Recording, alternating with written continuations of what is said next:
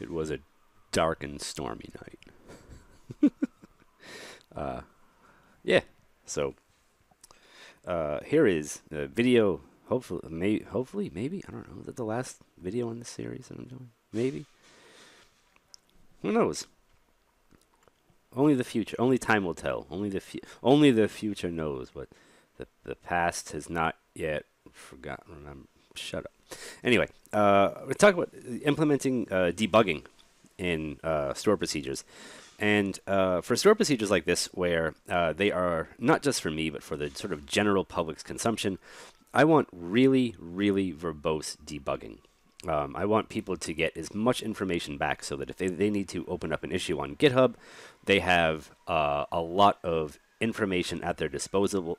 At their disposable. No, I'm brain dead.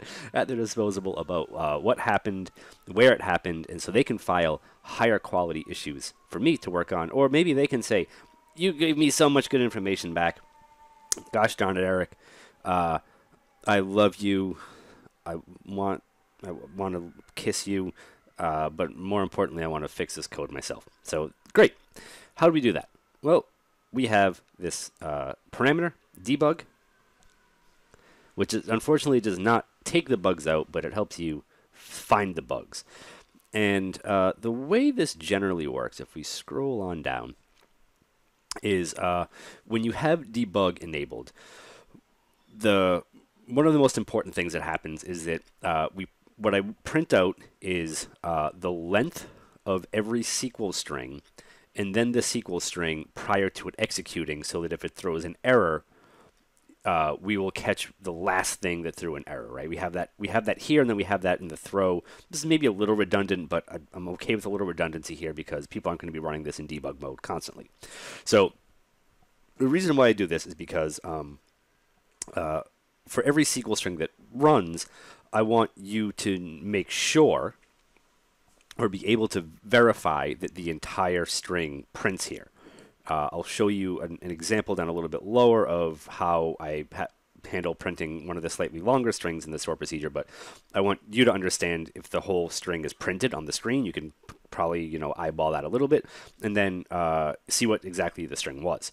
So that's most of what debug does, is print out dynamic SQL strings. If you go down a little bit further, I believe that's here.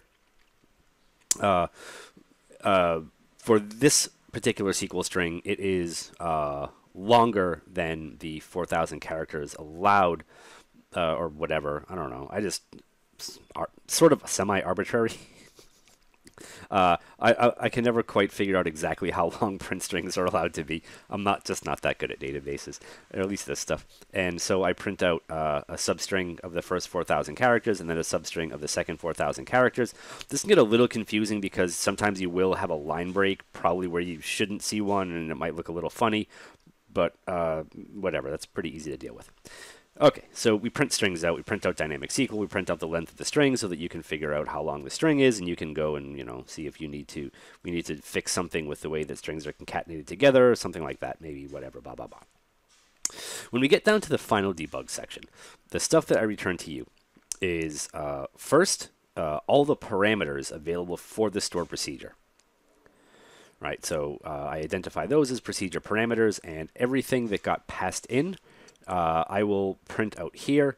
Show you exactly how things looked. All this stuff, the version and version date, so that if you need to file an issue or whatever, like something like that, you have that stuff available to you right there.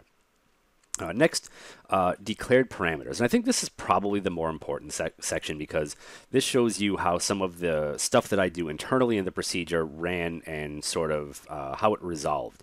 So stuff like whether or not you're on Azure, what engine version you're using, the product version, how the database ID turned out, what the database and procedure name look like when they're quoted, the collation of the database, the length of SQL, the parameters, all this other stuff. This is good, helpful information to have when things run. Now, the next thing that shows up is this was probably the most repetitive code that I've ever written in my life, but it seemed useful. And the reason it seemed useful is because, wow, it is pouring rain. The reason it seemed useful is because usually I would just say this, right? I would just say at the end of the store procedure, if we're in debug mode, select this stuff. The problem is If data doesn't end up in these tables, then all you get is an empty select back. You don't get the table name back if there are no rows here. And that can be kind of confusing and hard to figure out exactly where things showed up or didn't show up. So what I do is I make sure that data shows up in these tables. Then if it does, I select from them. And if it doesn't, I say that table was empty. So you get an alternative string where it just prints out that the table was empty if it was empty. And I do that for every single, I think every single table in the store procedure. There are so many, I may have missed one or two, but if I think I got all of them, at least I made a checklist and went through all of them and did all that. So that was nice of me. That was responsible of me.